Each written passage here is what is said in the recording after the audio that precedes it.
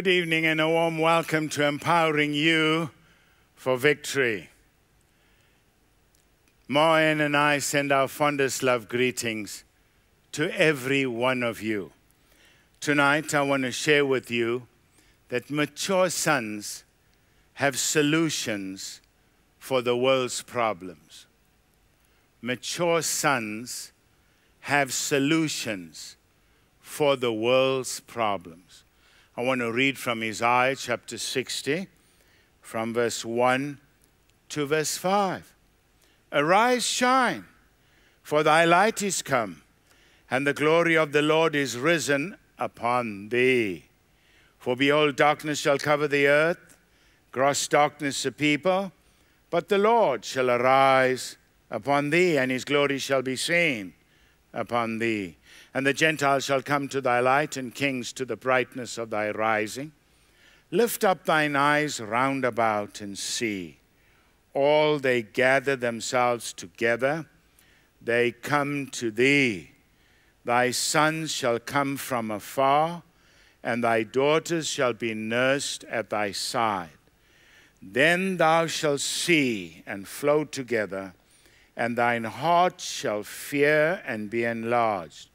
Because of the abundance of the sea shall be converted unto thee, and the forces or the wealth of the Gentiles, the unbelievers, shall come unto thee. God richly, richly bless the reading of his word. The scriptures that I've read declare that darkness covers the earth, and gross darkness the people.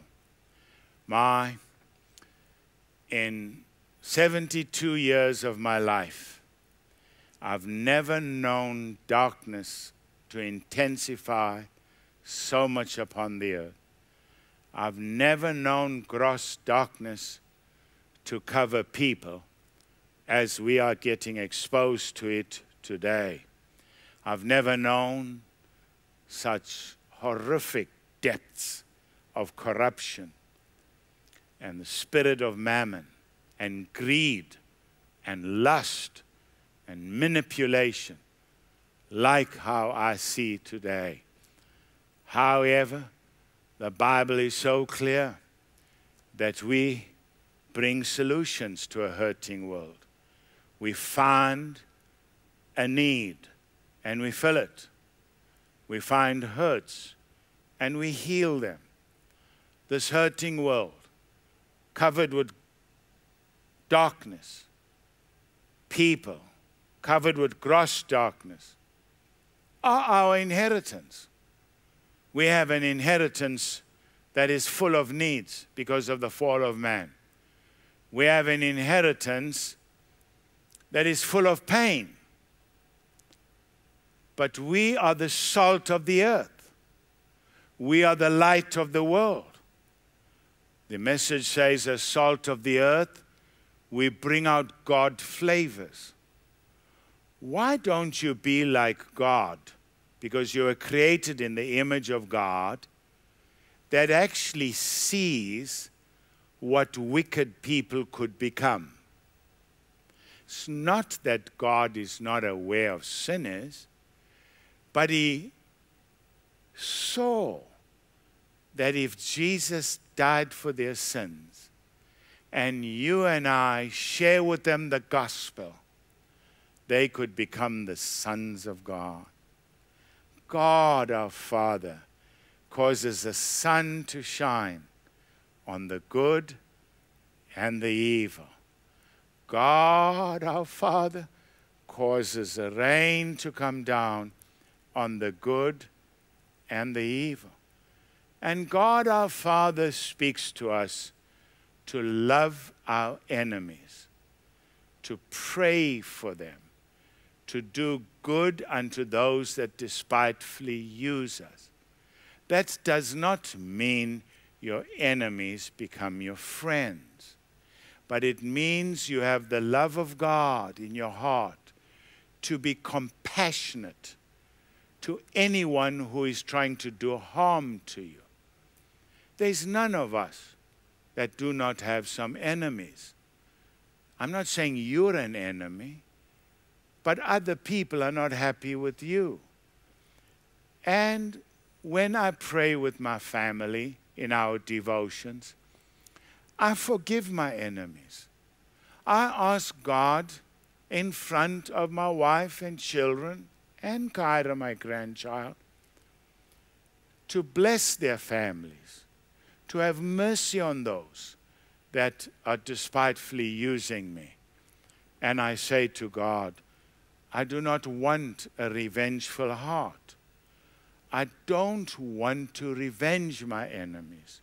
But you said, Father, vengeance belongs to you. You will repay. Lord, the way I understand that, you will repay me for everything I lost that my enemies defrauded me with. I am not looking at you to destroy my enemies.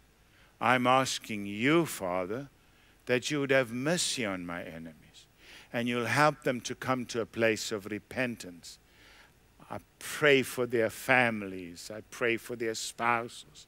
I pray for their children and their grandchildren. And I'm aware of the wickedness that they do. But I pray that you'll deliver them and you'll have them to repent like the prodigal son came to themselves. That is how you are the salt of the earth. You bring out the God flavors in the earth, even though the food is bland and got no taste, because there's no more salt that was put in there. But because we are the salt, we are planted into these situations so we would bring the flavor of God through the people's lives that are trying to hurt us. Let every one of us be delivered from reactiveness. Let every one of us be delivered from being negative towards enemies. But Lord, we are asking you that you'll protect that which pertains to us. We do not want anything from another human being that does not belong to us. Oh God, deliver us from that mentality of entitlement, that we see what belongs to other people, that it should come to us also. Oh God, that is an ungodly thought. Please help all my sons and daughters that they don't think like that, God. You are our Father. Then we're the light of the world. So darkness is covering the earth, gross darkness the people. But if we can shine forth the kingdom of God, shine forth the goodness of the Lord, when somebody tries to squeeze you, to destroy you, what oozes out of you and I? We must examine ourselves. Is Jesus oozing out of us? Or is the nature of Satan oozing out of us? The hissing of a serpent. So set a guard over our mouths, O God. Let the meditations of our hearts and the words of our mouths be acceptable unto you. So we're teaching you still on goal setting. Make a list of all the obstacles and foreseeable problems that will hinder you from fulfilling your destiny and plan solutions. You have the privilege of having foresight. You've got hindsight, you've got insight, but God's also given you foresight by the Holy Spirit. So you engage the Holy Spirit when you're making your goals and your plans and start speaking to yourself. What are the problems that I could encounter on my journey to fulfill my best life or my goals and my dreams? You see, friends, problems are part of life. You know what is stopping you from living in the mansion of your dreams? It's something called problems. So if you don't know how to solve problems, you'll die a poor person. The wealthy people, I'm not talking about wicked wealth, talking about righteous wealth. They solve problems. Think of anything that was created. Aeroplane. It was a solution to the problems of quicker travel. Think of a motor car. That was created by a solution to a mode, to a problem where there's no transport. Think about the fridge in your home. All the food that will get rotten within a day or two in summer. That was a problem. Someone who created refrigeration solved that problem. And most households have fridges. Think about the lights. There was a problem of darkness. So someone created the light bulb. What motivated the creation of all these things I'm speaking about?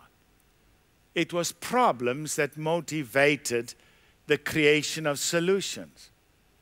But if you're like an ostrich with your head buried in the sand and you cannot exercise foresight, what problems can you anticipate?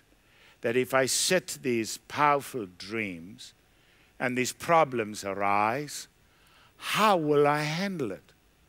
Will I change my lane now and look for another word from God? Will I change this lane now and look for another direction from God?